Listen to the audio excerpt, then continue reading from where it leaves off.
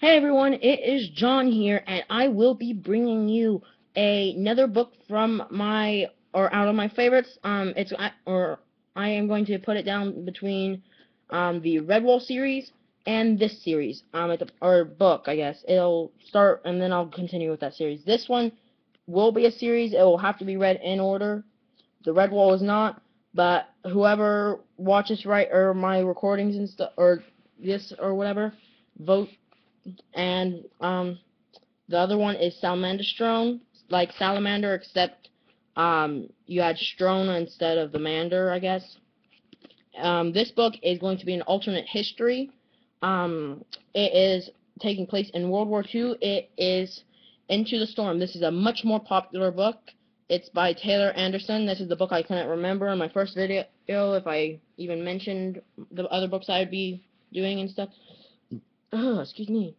If I can't remember if I said so, but I believe in my first vid I said that I would be doing three books that you could choose from. I decided not to do the other one yet because I don't have all the books. I don't have all the books for this series yet though. I have 5 or 6 of these books though. So and this takes about half a year to do. Probably more. Since I'm going to be doing it for you guys. And the main reason is because I only am able to do this. For some reason, our internet is temperamental, and I only get to upload every now and then. So, that's why I do them in great quantities. Like, I'll have 2 or 3 chapters done in a day. This is going to be a 1 chapter a day thing. Because, in the second or third book, there are 4 chapters, and it is about the same length as this book, and it's about 300 or 400 pages. The first chapter is page 1, obviously, I guess, that makes sense. The second chapter starts on... Hello, second chapter. That's chapter 4, 3, 2. The first chapter ends on page 38. So this will be a 3 video chapters. So let us begin. It takes in place for those of you history fanatics, especially in World War II Navy. We are going to be taking place in one sec. We will be taking place in around Borneo, I believe. But yeah, I'll also be showing you another map in this book. And then also, later on, they capture a map from an enemy. I'll be showing you that when or I'll be telling you more about that when we get to there, which is a while. It's very interesting though. And I'll read the back because it's not as, it's less alternate history until second or third chapter. Another world, another war. Pressed into service in World War II, USS Walker, a Great War-era destroyer, finds itself in full retreat from pursuit by Japanese battleships. Its captain, Lieutenant Commander Matthew Patrick Reedy, heads Walker into a squall for cover. They emerge somewhere else.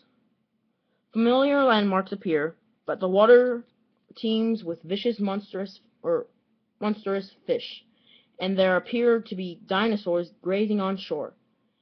Matt and his crew have entered an alternate world, and they are not alone. Humans have not evolved, but 2 other species have, and they are at war. With its weaponry, Walker could tip the balance of power.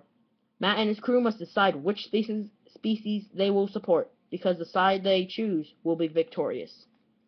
And the book list, I don't know who they are exactly, but book list says outstanding, non-stop action. And then there, I think, is a few more. Publishers Weekly says Anderson expands on familiar concepts with high-tension battles and skillful descriptions of period attitudes and dialogue.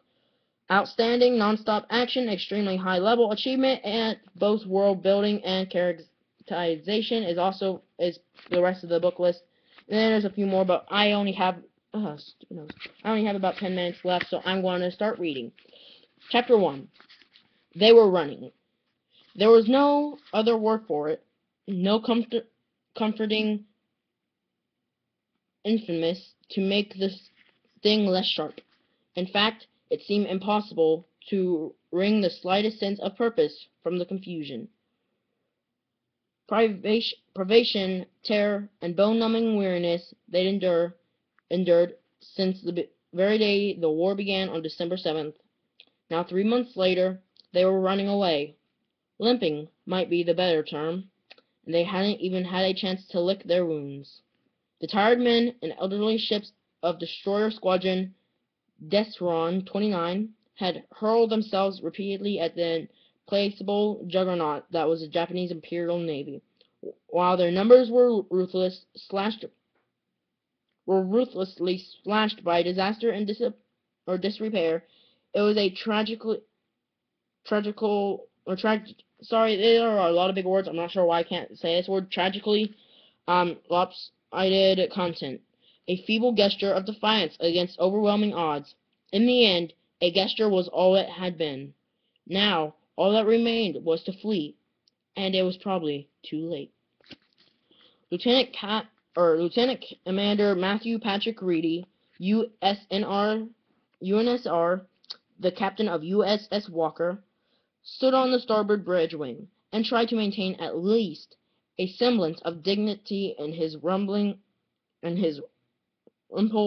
and sweat-stained shirt. Move that off there so I don't accidentally stop it. Where'd it go? Sweat-stained shirt.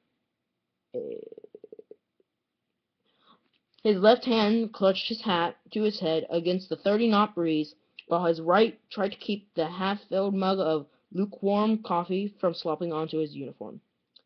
Red-rimmed eyes squinted from what was normally an almost embarrassingly boyish face, but at the moment a general covering of brown stubble and a fatigue-slackened expression made him look older than his 32 years. Not quite 36 hours earlier, he and his exhausted crew had participated in the largest surface action of the war to date, the Battle of the Java Sea. For once, the forces were evenly matched in numbers, if not quality, and they thought they'd had a chance. But from the beginning, nothing went right. The battle finally ended sometime in the night with the ruthless slaughter of virtually the entire force under Admiral Dorman's command. While the enemy grew ever stronger, the scattered allies were picked off in ones and twos. Actually, I guess it is kind of alternate history.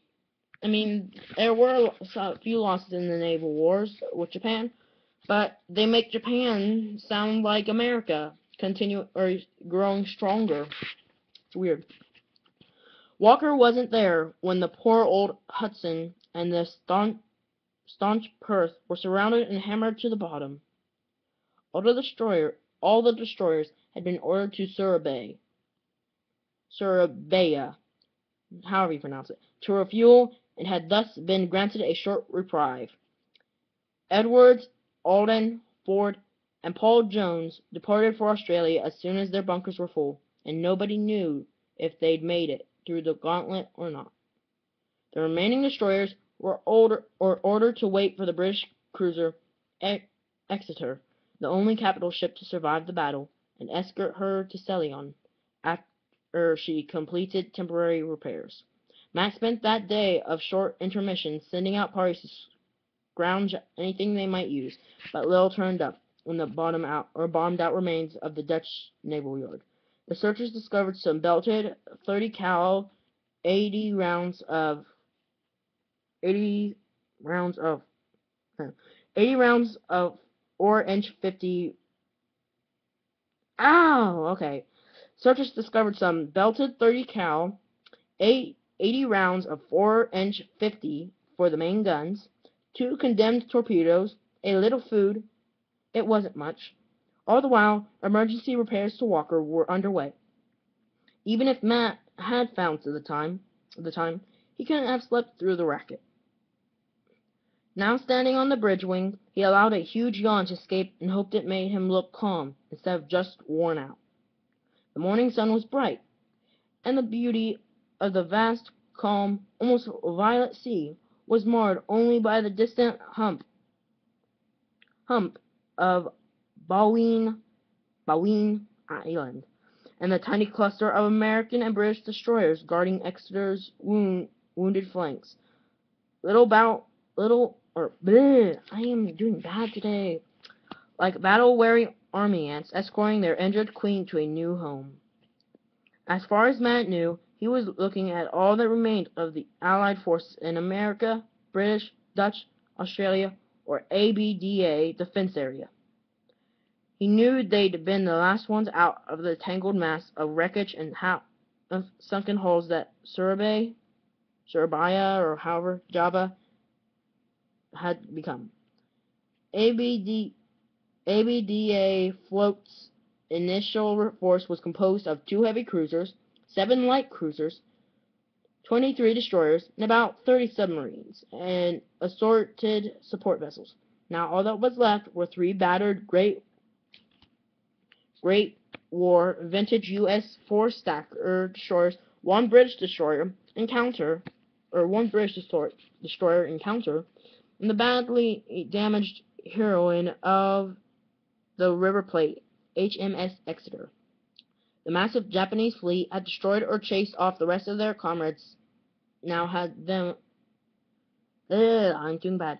The massive Japanese fleet that destroyed or chased off the rest of their comrades now had them alone to concentrate on. USS Pope, DD or DD-20 or 225, and HMS Encounter screened Exeter's starboard side, while USS Mahon, or DD-102, and Matt's own Walker, DD-106 or 163, screened to port. And I know what port or which side's port and which side's starboard, but I cannot remember really for some reason. He glanced up at the lookout, standing in the little tube near the top of the mast.